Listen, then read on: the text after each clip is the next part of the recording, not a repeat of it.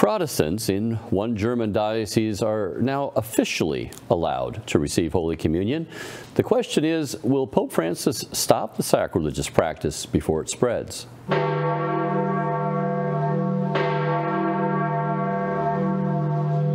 Join us with the latest from the Eternal City Church Militant's Rome correspondent, Dr. Jules Gomes. Jules, story about a priest in Germany revealing his diocese is now officially giving Protestants the green light to receive Holy Communion. Is this true? And if so, how can this be? Brad, intercommunion and even concelebration with Protestants has been taking place quietly under the radar around the world for quite some time, with no discipline taken against the rebels. But now in Germany, the Diocese of Osnabrück has actually published a document officially permitting this. We just heard that Cath.net, a German portal, has published the story where Father Reinhard Molitor talks to his, you can see him there in the picture, talks to his German Lutheran counterpart, the Reverend Günther Baum, who belongs to the very liberal state Lutheran Church in Germany.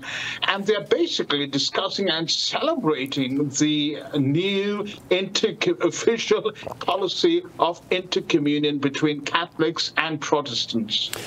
Now, I guess we have to emphasize the fact that this officially, publicly, openly is really the aspect of the story here, because as you're saying, even Molitor here now, he's giving he's giving some in that interview, he's giving some insight that this actually has been going on for quite some time now.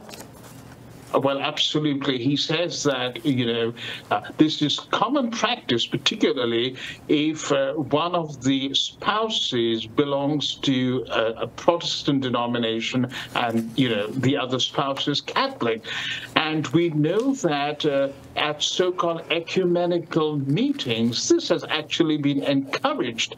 But now, Father Molitor is saying that this is official policy in this diocese of Osnabrück. Now, one of the quotes that jumped out for me from the interview here, Jules, Molitor was saying even before all this, I was giving communion to Lutheran Christians, he admits, but I wasn't able to officially invite them to receive. I'm glad that's different now. So that really seems to be the crux of the story here, is that it's official and out there right now. What do we know about Molitor's diocese, the state of that diocese, and his background there? First of all, the official position is so official, if I may put it that way, that Molitor's diocese, which is quite a troubled diocese, by the way, has published a 76-page booklet. You can go to the diocesan website and download it in a PDF format.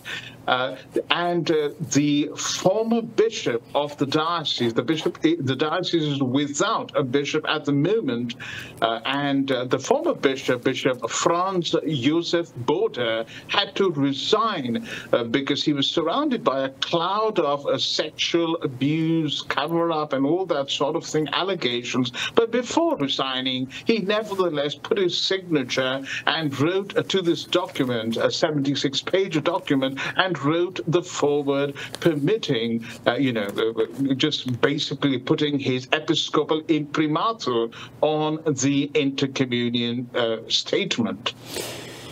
Now, Jules, it's, I guess, the dirty secret that, this type of thing has been going on unofficial for quite some time. What is the Catholic Church's official policy on interfaith communion? Because some people say, oh, well, they do allow for it, but it seems to be a lot of caveat with all of that. Well, absolutely, Brad, and it's not just going on at, priests level, but it's also going on at the level of bishops. And I've been an eyewitness to events of an ecumenical nature where Catholic bishops can't celebrate the Eucharist before a crowd of about 1,000 to 3,000 people, with an Anglican bishop, with Catholic priests, with Orthodox priests, and with Anglican and even Lutheran ministers there. So you're right. This goes against the canon law, because officially the position of the Catholic Church is very clearly laid out in the Code of Canon Law, Canon 844, paragraph 4.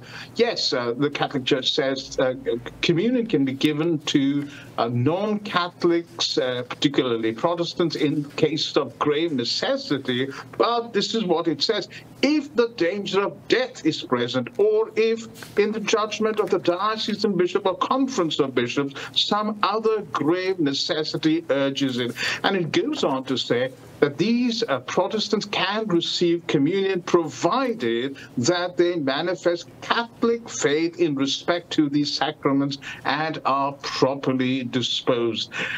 They would have to make known that they believe that Jesus is really present in the Eucharist. Yeah, Jules, that's a lot, just like the Catechism of the Catholic Church. It comes out in paragraph 1401 and says, when the ordinary's judgment, I'll read the statement here, when the ordinary's judgment a grave necessity arises. Well, there's some rubber room right there in the ordinary's judgment, but there is no ordinary with Moliter's diocese right now. It doesn't have a bishop, so that's out. A grave necessity arises. I don't see where you have a grave necessity for people just coming forward on a regular Sunday Mass. Catholic ministers may give the sacrament of Eucharist, penance, anointing to the sick to other Christians not in full communion with the Catholic Church who ask for them their own will, provided, as you're saying, they give evidence of holding the Catholic faith regarding these sacraments and possess the required dispositions. Now, I guess that means they never committed a mortal sin in their life, or if they did, they had a perfect act of contrition or somehow went to a Catholic priest to get absolved. But the Moliter's diocese has no bishop, and that's out. Grave necessity, we say, is out. So, you know, how can they, during this interview, we talk about, are they going to give evidence? These people, are they going to give evidence that they believe? And Reverend Baum, who was also present at that interview with Molitor, he says because they don't reserve the Blessed Sacrament, what do they do? Jules, what do they do with the Blessed Sacrament, consecrated species, in a Lutheran ceremony as evidence of how they believe or don't believe? What does he say they do with the Blessed Sacrament, Christ's body, blood, soul, divinity, after the ceremony is over? Well, this just shows you how liberal the state church of Germany, the Lutheran Church, has become. And Brad, you know, we've been talking about this again and again and again in different contexts. The Vatican and the official Catholic hierarchy seems to be schmoozing up to not evangelical Protestants, you know, who at least believe in the authority of the Bible and who are serious about mission and evangelism, but they seem to be always schmoozing up to the left-wing liberals who don't really believe anything.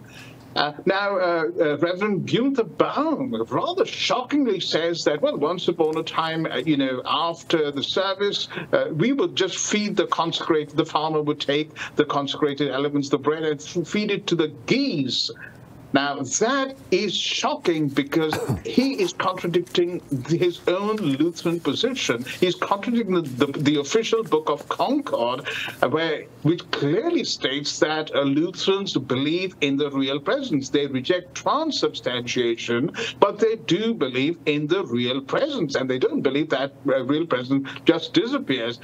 I spoke to a Lutheran pastor from the Confessional Lutheran Church just before we came on air, and I asked him if he would share communion with somebody like Gunther Baum or liberal, Protestant Lutherans from the State Church of Germany, and he categorically said he would not, unless, of course, he spent time with them and discerned that they really believed in the Lutheran presence. So sadly, this is where the Catholic Church in Germany is at. And by the way, it's not just Onnesbruck, but now the Diocese of Stuttgart, Rothenburg, is also jumping on the bandwagon and producing an official document. Of course, unofficially, this is prevalent all through Germany. So I guess with Baum, I mean, there was a term called consubstantiation where the bread still remains present. I mean, they wouldn't use that term, of course. Trans means the bread changes into the body, blood, soul, divinity, is no longer present. They wouldn't use that term. They would think it's archaic. But still the crux of the matter on that faith right there, whether they believe the real presence is there or not, they don't have tabernacles in their churches.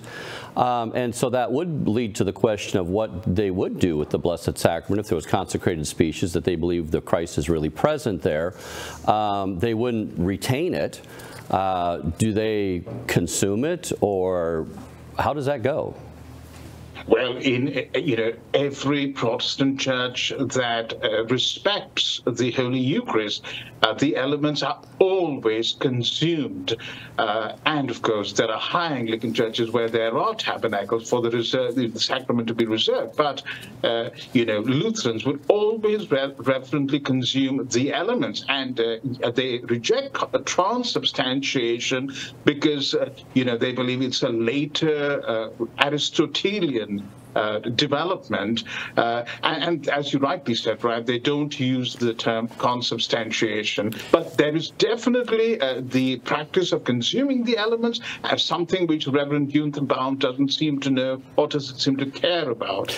So the question is, Jules, I mean, there's nobody giving evidence. It doesn't sound like Molitor is asking anybody for evidence of their belief, and they're coming from all across, even within the Catholic Church. In America, they say 7 in 10 don't believe what the Catholic Church teaches, that the Christ is really truly present by the words of the institution of the priesthood, Christ working through the priest, transubstantiation happening, no longer bread present, Christ remains after Mass, the reservation of the Blessed Sacrament, Christ's real presence to adore.